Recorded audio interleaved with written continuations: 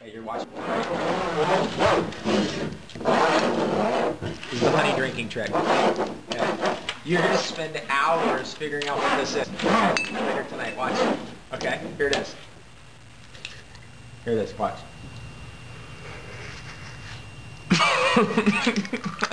That's whatever. All right, that's it. The honey drinking trick. Okay.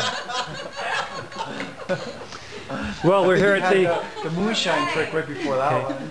We're here at the Fairies Tonic, a little wrap up from David Wolfe's presentation regarding superfoods, and we were there from like 6 till 12 midnight, 12:31. They had to throw us out, so here at the after party, and we'd like to continue this because so much you were imparting, and the wisdom is just non-stop. Okay, let's talk about some of your superfoods that you were addressing today in a room full of about 150 people. Who's counting? Superfood number one, water. You really raved about that. Now that's a food? It's there it is. That's the water bat phone right there, calling in. Yeah, water is the most important thing, right? It's like food, shelter, water.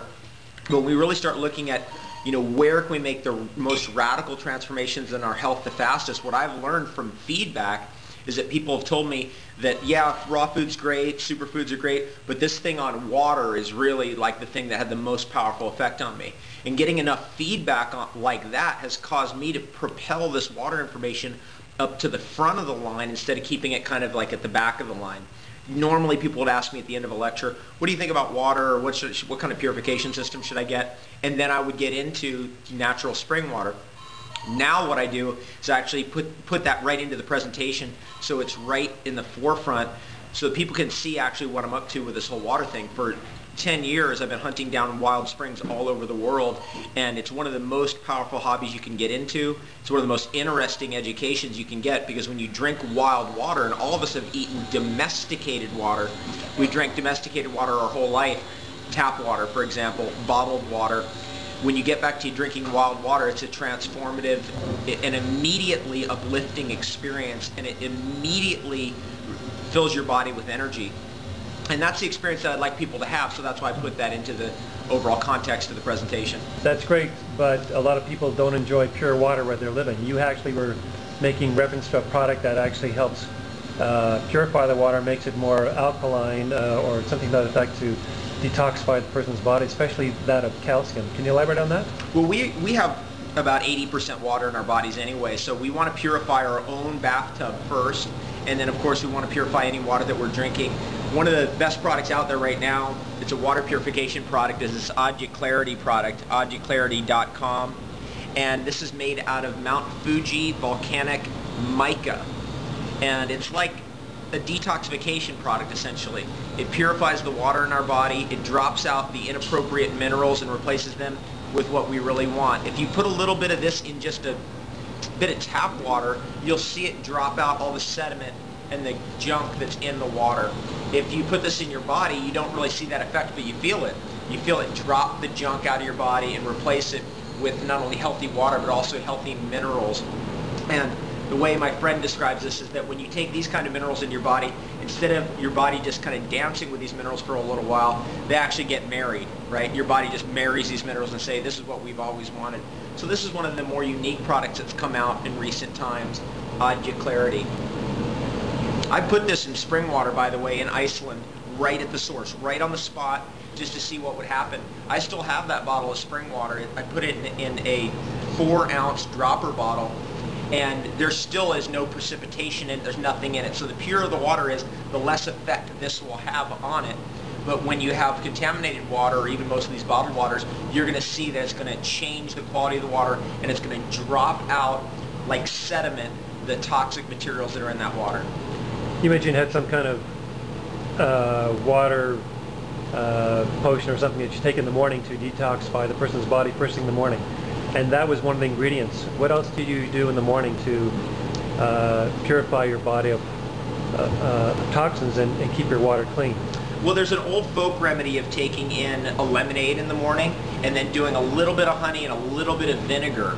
And what we've done is we've taken that basic idea and kind of advanced it to where the technology is. So for example, in the morning I'll have just straight water, and then maybe a half hour later, an hour later, I'll create what's called like an electrolyte detoxification lemonade. The basic ingredients, of course, are water, lemon. We're definitely going to want a little tiny bit of honey in there. That just kind of makes everything work really well, and a little bit of sea salt. I like sea salt. I prefer sea salt to the rock salt because sea salt is closer to the life force. If you ever capture sea salt fresh and you put it in a bottle, you'll notice that the entire inside of the bottle becomes wet. It's reactive, and that's why I prefer sea salt. So we have water, lemon, sea salt, little bit of honey. You can use a little bit of vinegar if you like that. Apple cider vinegars are a nice detoxifier, and it's also an antibiotic of sorts. And then we would add in something like the Eau de Clarity, and then on top of that, put in a little bit of shilajit. Shilajit is a mineral pitch. It's a black tar resinous layer of the Himalayan mountains. It actually stretches for about 1,000 miles across the Himalayas into some of the old Russian republics, right into Russia actually, and through Tibet.